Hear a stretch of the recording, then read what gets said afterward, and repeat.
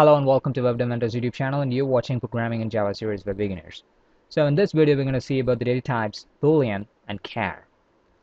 Boolean. Boolean represents one bit of information, so it's going to be only one bit. So if you're storing something in a Boolean variable or Boolean data type, it's going to take up only one bit. Why? Why only one bit? So the reason is there can be only two possible values that can be stored in Boolean variable. So it's going to be either true or false. So for setting true, you can use 0 or 1. So the opposite of it is false, which is going to be the other value. So it's going to take up a very simple value. It's going to be either true or false. So the default value that comes with Boolean is false. So if you're not specifying the value for the Boolean variable, it's going to take it as a false. And unless you change it to true, it's going to stay as false. So Boolean is used in places of simple flag to track true or false conditions. So you can use Boolean in places where you want to set a flag for some conditions or for checking something. So you want to set a flag like, okay, it happened, it validated the condition. So I'm going to set this as true. So you can also use Boolean in places where you're going to check for the condition. So if loops, while loops, and do while loops, you can use the Boolean values. So the next data type that we're going to see is char. Char stands for character. So char is a single 16-bit Unicode character.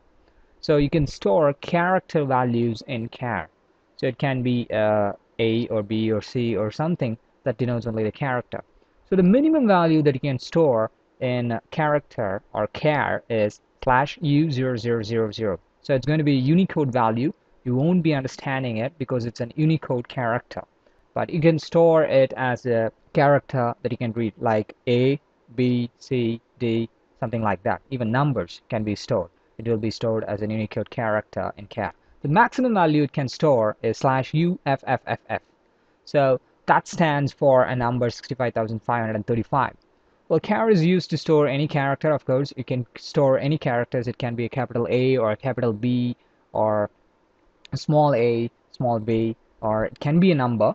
It can even be a symbol. So you can store slash, dash, and colons, something like that inside a character. So when you're storing a character, you have to use single quotes around the character that you're going to store. So we'll be seeing the practical declaration of these data types right now. I'm going to open my notepad with administrative rights as usual. So I'm going to, as usual, import the basic class in Java, java.io.star. Sorry about that. And I'm going to declare my class named as Boolean and char. And now I'm going to declare my main method, public static void main. So it's going to have the parameters string, args as an array. Now I'm going to declare the Boolean value, Boolean variable. So if I'm not assigning any value to that, it's going to take a false. So it's going to have the default value false. So we'll be checking it anyway. Char, I'm going to create char variable is equal to w.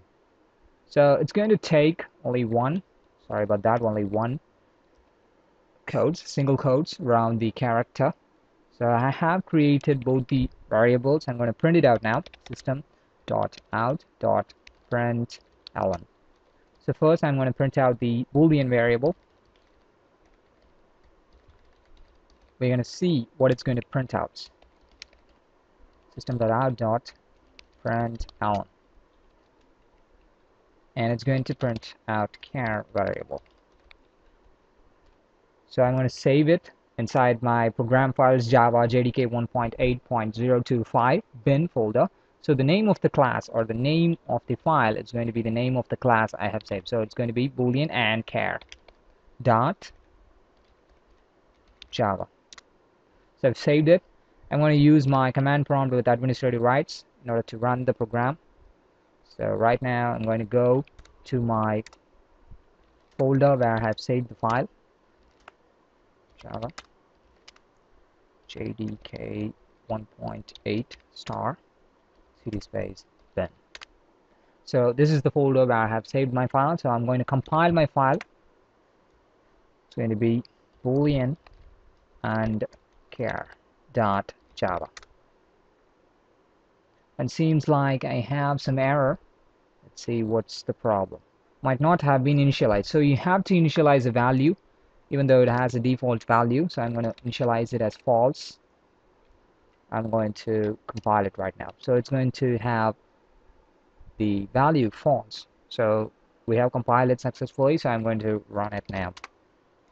Boolean and char. So we have the values printed out, false and W. So if you can't see it clearly, I'm going to zoom in. You can see it now. It has false as value for the Boolean value and W for the char. So you can store it as true. I'm going to recompile it. I'm going to run it, and it's going to have true and W as characters. You can also save numbers, store numbers as a character, recompile it, and run it. It's going to be 9. You can also use symbols in place of the character. It's going to actually store it as a Unicode character, so you won't actually understand what it does. So you can see that it's saved it as art. So that's the end of the implementation part. So that's the end of this video. Thank you for watching. And we have completed all the data types that we can see in primitive data types of Java. There's also reference data types in Java. We'll be seeing that later on when we have clearly seen the class and objects. Well, thank you for watching this video. Hope this was useful. If you find this video useful, please like this video, subscribe to the channel, and also share this video to your friends. And if you have any comments or suggestions or feedbacks, please feel free to share it. You can share that in the comment section or in the Facebook, Twitter, or Google Plus of our channel. Thank you for watching. Have a great day.